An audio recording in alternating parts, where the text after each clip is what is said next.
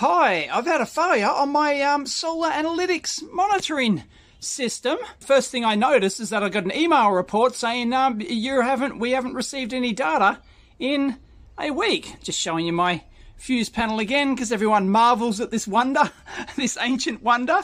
Even though it's not that ancient, it's like mid-80s Australian switchboard. Anyway, they don't make them like this anymore. So anyway, here's the solar analytics system, and of course I'll link in the video if you haven't seen it. It's my monitoring system that monitors both my N-phase system, your newer N-phase system, and so that's that one there, and also my old Sunny Boy system as well, because I've got two different solar power systems, and this basically combines the monitoring on both of those, and it's died. Usually, and this is actually a three-phase one, but I've only got single phase here at the house, and it does, and the LEDs are out. The technical troubleshooting for this is...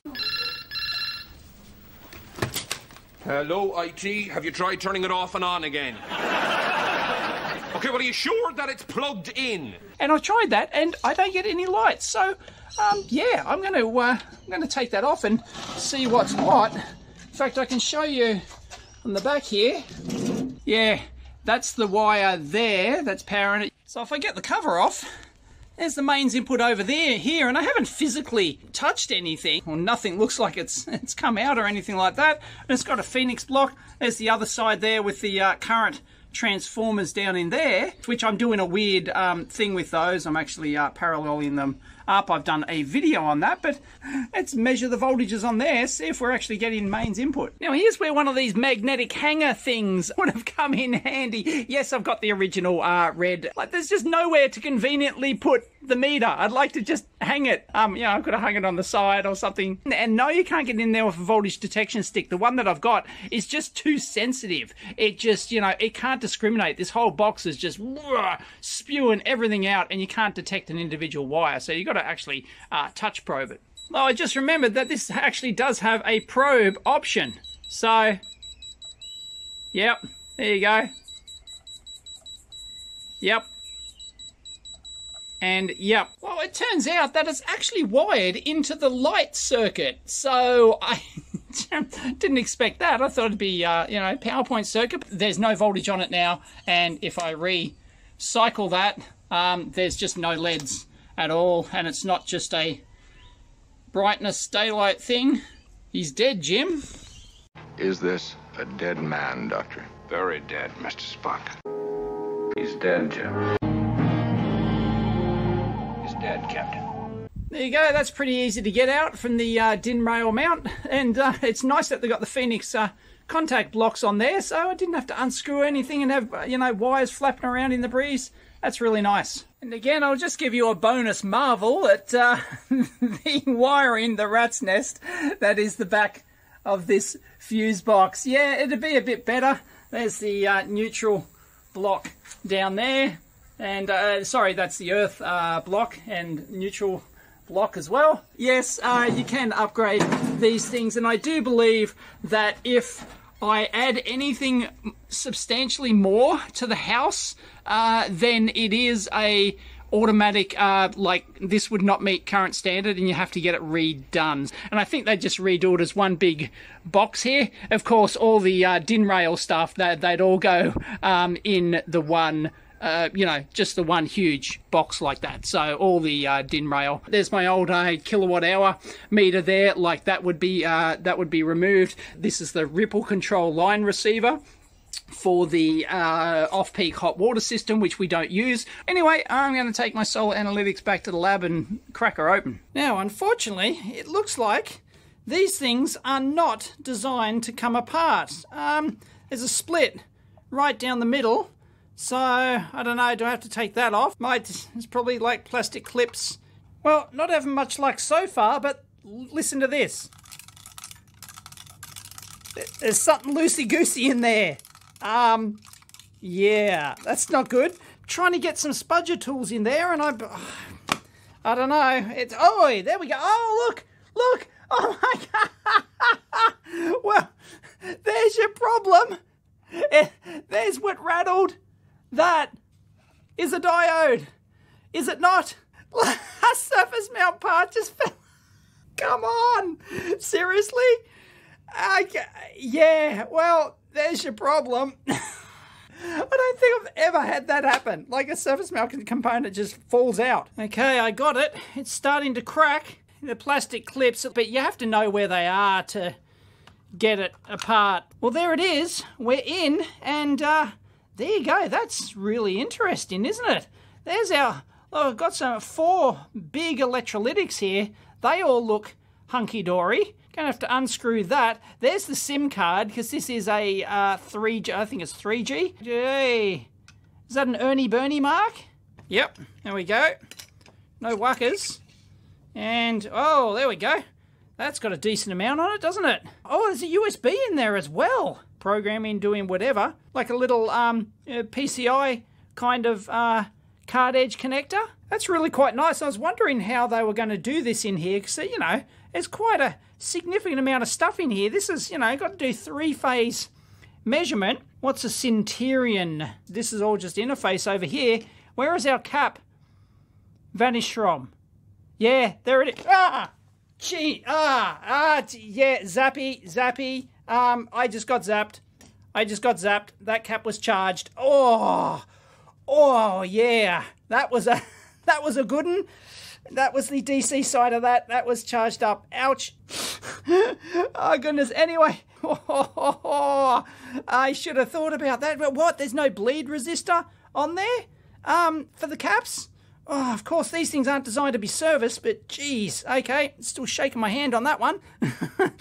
Thumb's a bit tingly. Didn't give it a thought, actually. But yeah, with hindsight, yep, I should have known that they were DC input caps charged to mains potential, and yeah, zappy. So I'm gonna get the meter and probe that. Oh, geez, I'm still feeling that in the thumb. Unbelievable. There you go, trap for young players. There's the cap. There you go. Yeah, 271 volts. So I can discharge that. I'll have to get another meter because this one doesn't have the low Z. Look what just happened to be lying around, the ultra rare EEVblog 555 multimeter. No, you can't buy it. Well, actually, technically, you can. Go to Kane Test and you can actually buy this. Not the EEVblog 555 branding, but anyway. There we go. We've discharged that sucker. And where's the other one? That's discharged. That there will be some recovery on that. Yeah, you can see it. See the voltage recover. But that is now safely discharged. But yeah, wow, that held that for quite some time, didn't it? Let that be a lesson to you. Obviously, I came a gutser there. They've got supercaps on the output here. Look, 2.7 volt, 5 farad for... you know, brownout, the mains fails, and that would keep it going. I don't know for how long, you know, you'd have to do your measurements and whatnot. On here, any other magic smoke escaped? The other diodes look okay. The caps look all right. Yeah, I can't read that on the camcorder screen, but that does look like an R in there. So I think a resistor's come a gutser. Where the diode is missing from, there it is. And this is the secondary side. This is secondary side, okay? This is the primary side, 240 volts in, okay? There's our switching transformer. And the secondary side here, the diode there has come completely off. The only reason it would do that is, like, if it's melted, if it's heated up so much, that's where it's come from. That whole secondary side is gonski. That looks like probably a fusible input resistor there. Let's check that, because obviously we've had a gross overload on the secondary. They are 10 ohms, so that's actually intact. Now if I probe the input, there you go. Yeah, there's definitely all 3 phases are, well, that one's different, but yeah, all 3 phases there are at least got some sort of connection. Yeah, it is definitely heated up. Did we have like a short in the diode or something? Because that discoloration in the PCB is all, it's where it's all burnt. Let's have a look at the main processor board first. Let's just have a squiz. I see a solder bodge. Got a little bridge in there. Granted, mine is like, I think mine is like one of the earlier units.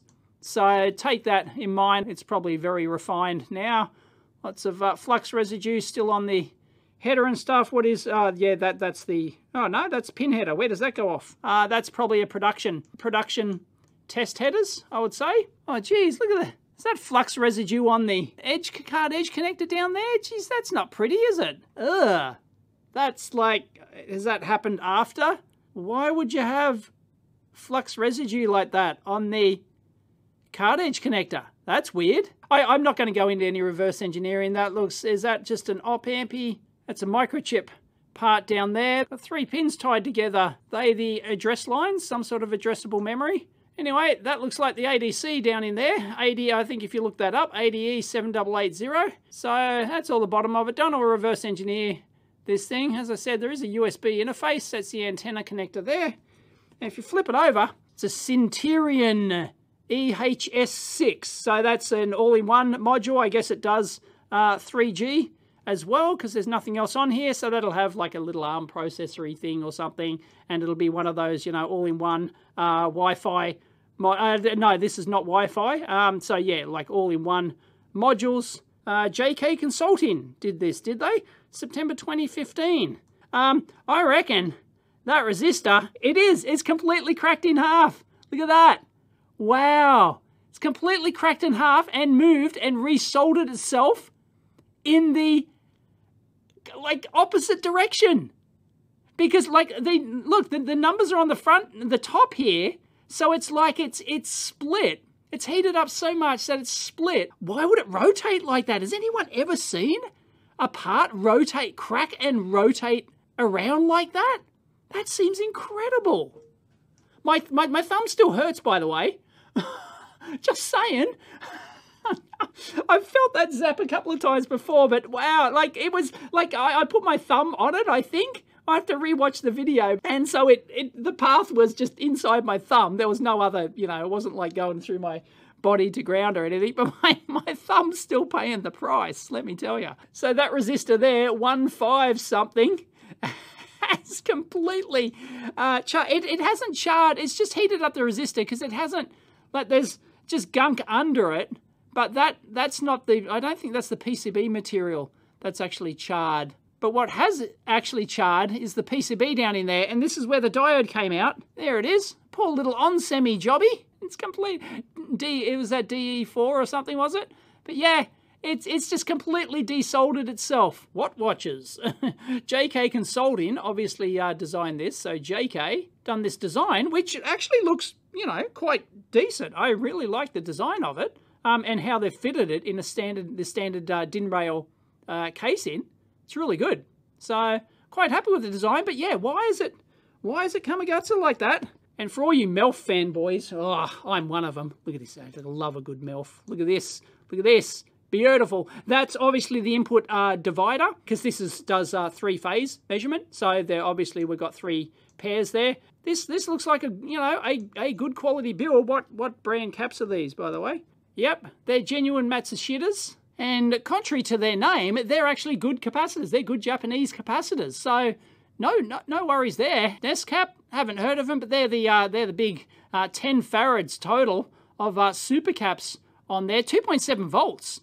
So they must be in series, because nothing's going to be operating at less than 2.7. Probably just a 3.3 volt rail, and they've got, or could even be 5. Yeah, no, it has been in service for 6+ years. I have to get the exact date of the video. So I just paid for a new 5-year plan on this thing. You know, you pay for the data plan because it has to talk, you know, to the thing. It isn't much. It doesn't actually cost a huge amount. So have you ever seen one like that? Because that's a Bobby Dazzler.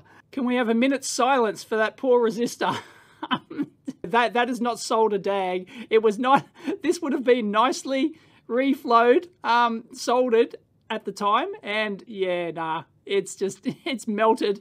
And when you heat up components enough, yeah, they melt solder joints, and components like this diode literally fall off. It's not uncommon, especially if it's in the right orientation for it to fall off and gravity does its thing. Now, my first thought about the failure mode of this thing was that the diode went short, because that is a failure mode for diode. Well, it went low resistance, and then it had heated up internally, and then that caused, because there's no fusing on the output. It doesn't seem to be any fusing on the output there. They've got a series resistor here, but I think that's for, is that for charging this? And that's for charging the supercaps, is it? But anyway, yeah, so it was drawing all the power that the primary could give it via this very nice looking Worth transformer here, and yeah, it was given it all it could. And this poor resistor, which is on the primary side, it was pulling all the power from the primary side, and it just couldn't handle it.